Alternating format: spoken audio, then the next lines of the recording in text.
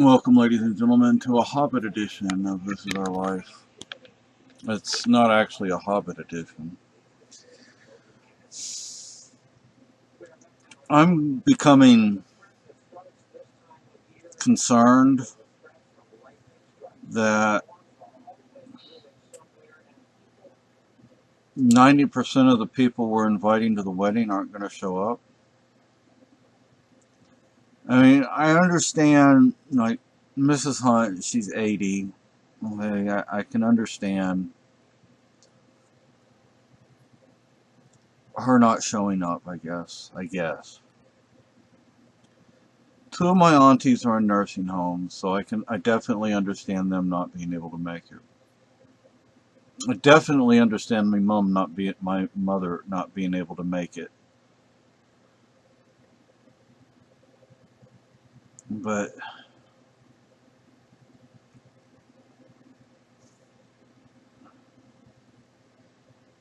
one of my cousins whom I thought we had sent her invitation, we actually have it. We printed it out and everything. We just didn't send it. It got misplaced. Yeah, it got misplaced.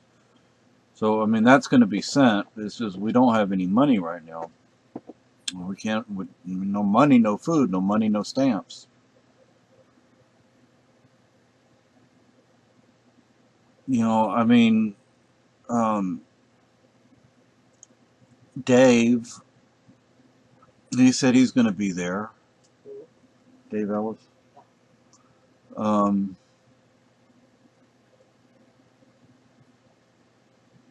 My cousin down in Georgia, Don, he said he's not going to be able to make it. His mom isn't going to be able to make it. The trips are expensive. I understand that. I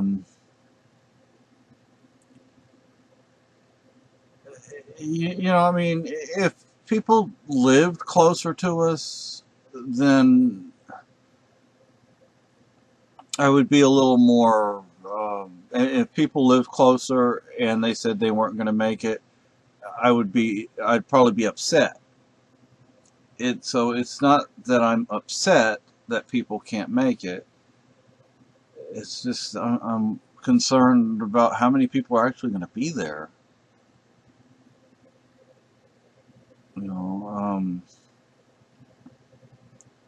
The thing is, I'm closer to my cousin Jane than I am to my cousin Brian, but we got Brian's invitation out. I talked to Mrs. Hunt today, and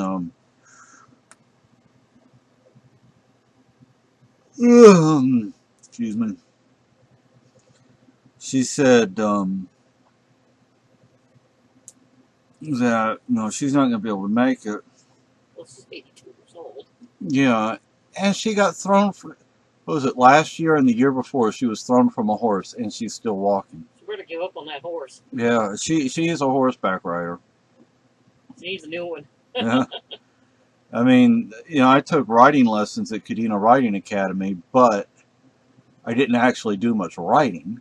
I think that's an unhappy horse she's trying to ride. Yeah, well, one of them, the guy had just put a new bit in its mouth. He wasn't happy with that. He had a sore mouth, and he had been throwing his head all day. And she didn't ride him in the morning; she rode him in the afternoon. Oh, and he's tired. Yeah, and his mouth was sore, so he just kind of like. What the hell with this? Yeah, he had it. And she got on another horse and rode the other horse. Well, she got on the horse that the owner was riding, which is the horse she had ridden that morning. And the owner of the horse got on the one with the sore mouth.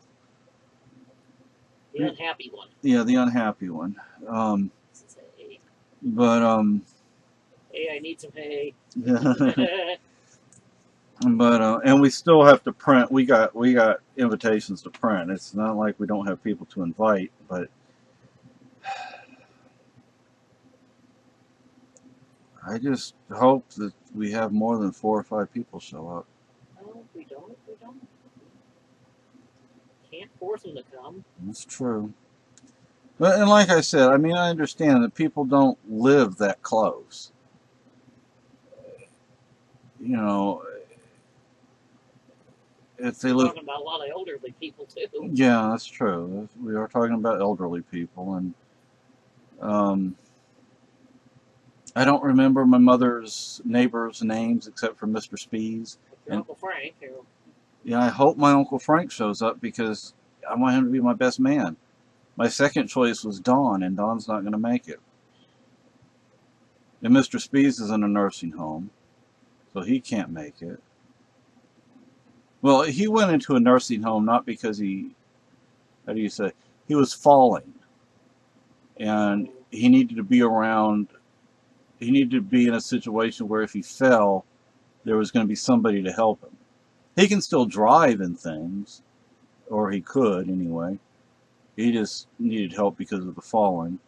Um, the one neighbor we went to, Carolyn and I went to, that was home, I don't remember her name or her husband's name. And the other neighbor that didn't answer the door, I don't remember their names. So, and the neighbors right next to my mother, I don't remember their names. They don't speak English. Well, the husband speaks some English, but the wife doesn't speak any English. And the other neighbor that used to live there, she's in Colorado now. And I would like to send her and her son an invitation, but I don't want to send it to Peyton's dad. Oh, my goodness, if Peyton's dad showed up. that bad. He drinks. Oh boy, does he drink. I like to drink, but not like that. I can understand you wanting to drink on your wedding day. Yeah, well, You're probably gonna need one to calm your nerves down. so, I mean,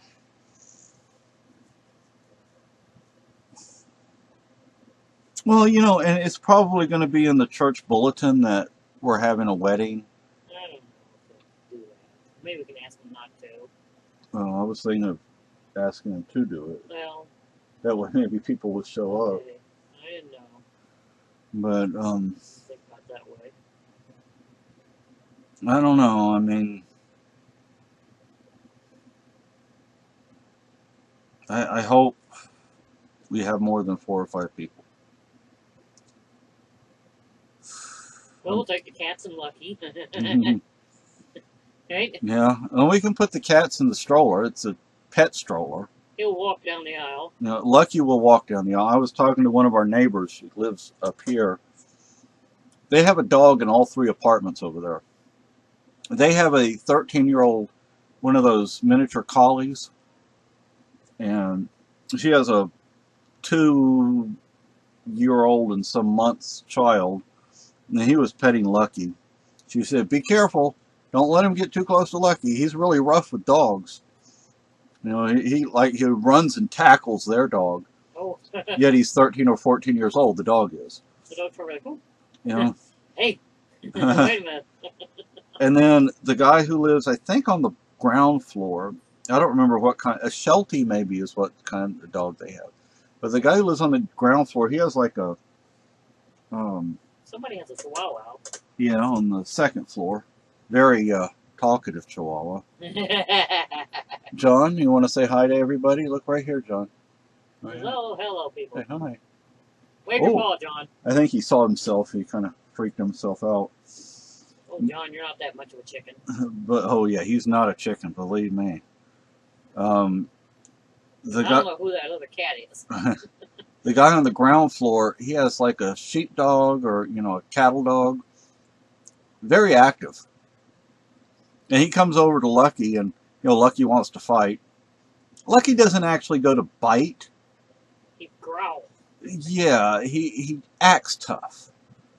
That dog, that dog, he's like, "Oh yeah, you want to fight me? Let's play, let's play. You want to fight? Let's play, let's play."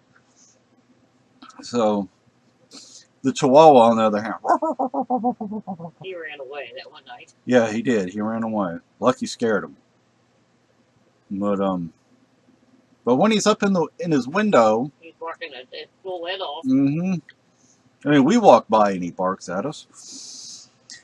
But anyway, now will Dr. Peskov and Dr. Burrell, will they show up? Probably not. I'm going to have to remind them who I am.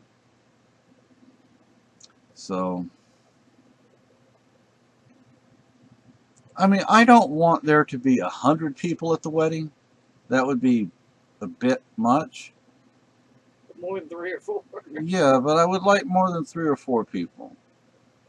I'm thinking 20 to 35 people. That would be a good number.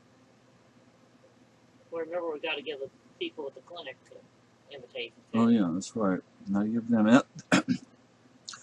Now that she reminds me of, excuse me, reminds me of that. Some of them may show up.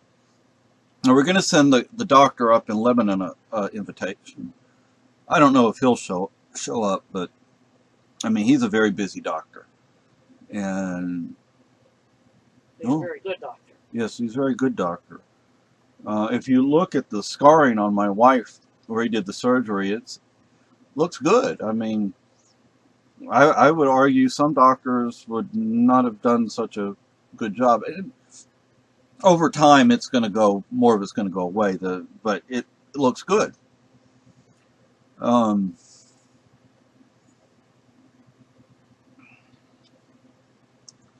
don't know. I just hope we have more than a handful of people.